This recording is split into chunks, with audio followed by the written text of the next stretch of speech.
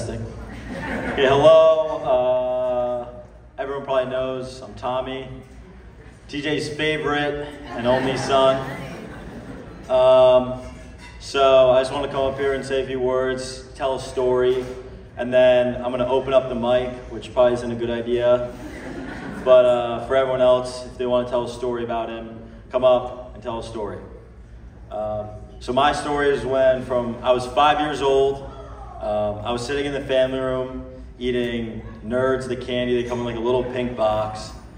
And we all know, like, my dad was a jokester, so I kind of caught on pretty young that he likes to play jokes. And I try to play jokes too, but I was 5, so I didn't really have any good jokes. But this day, I came up with the most genius prank ever. So I ran downstairs where we had a fish tank.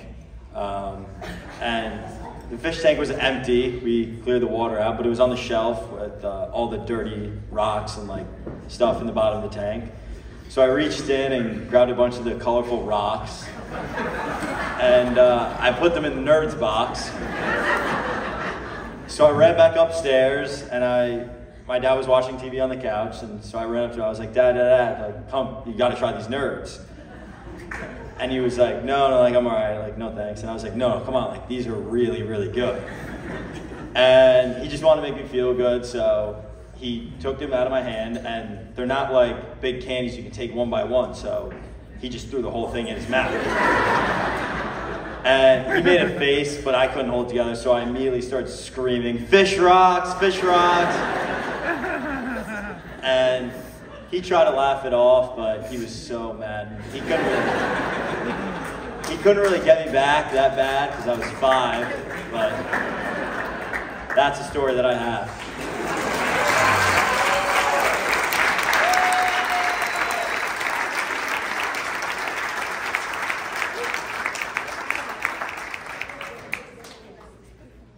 Hey everybody, my name's Jamie. I've known TJ since we were about 12 or 13 years old. I'm from down the shore. And the first time I met TJ, I have a million stories, but I'm not gonna tell you all of them. But the first time I met TJ, I learned how good of a surfer he was because I met him on John's front porch, and he had a 6-inch scar on his leg. It was still bandaged from the surfboard cutting his leg wide open. So yeah, we learned real quick how great he was at surfing. But I have, like I said, a million stories. TJ, John, Dennis, Jimmy, Tim, they're all my brothers. I don't have brothers. I have 3 sisters, but TJ, hands down, was my brother. And another really good story was after college, he had a condo in, was it North Caldwell or? Little Falls, sorry. And he had a party one time. And we were all there, a whole big crowd of people.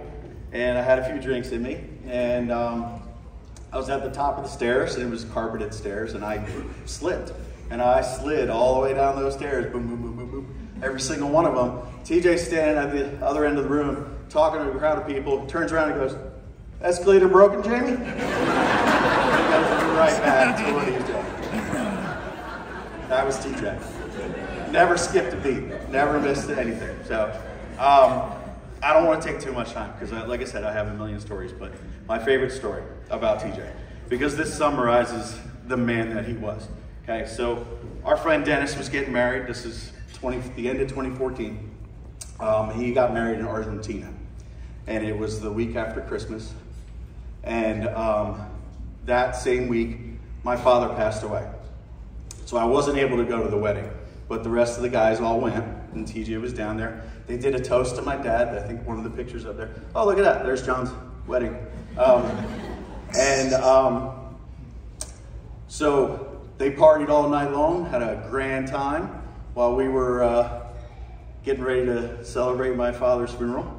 And TJ flew after the wedding. I don't think he even went to bed. I'm pretty sure he was still drinking. And flew from Argentina to Atlanta. And I live in South Carolina now. He took an Uber from Atlanta to Anderson, South Carolina, which is a 2-hour drive. It's probably a $300 or $400 Uber. And showed up at my mom's house as we're getting in the limos to go to my dad's funeral. And he had to borrow some of my clothes, and he stunk like hell.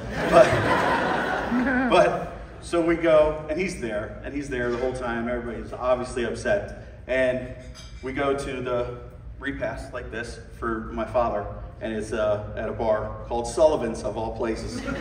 Wow, I forgot the that part. Yeah, Sullivan's, of all places.